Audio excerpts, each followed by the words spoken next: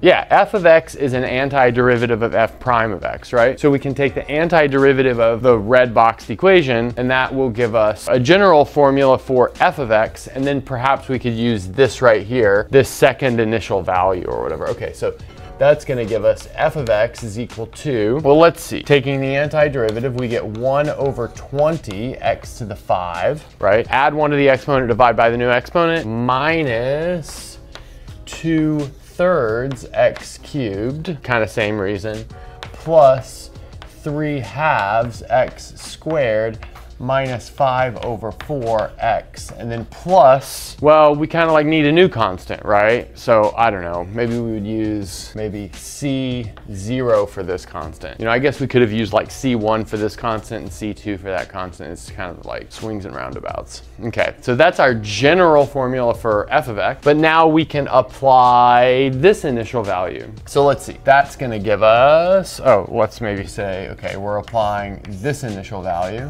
So that's going to give us an equation for C0. So observe that we get 0 is equal to f evaluated at 1, which is equal to a 20th minus 2/3 plus 3/2 minus 5/4 plus this constant C0. Now that's just like a big fraction arithmetic problem, right? I'm not gonna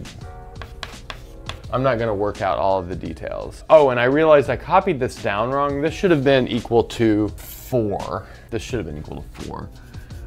But I mean, that didn't really change any calculation until this like very moment. So we have 4 is equal to f of 1, which is a 20th minus 2/3 plus 3/2 minus 5/4 plus a constant. So again, like, I don't know, you just do a big calculation.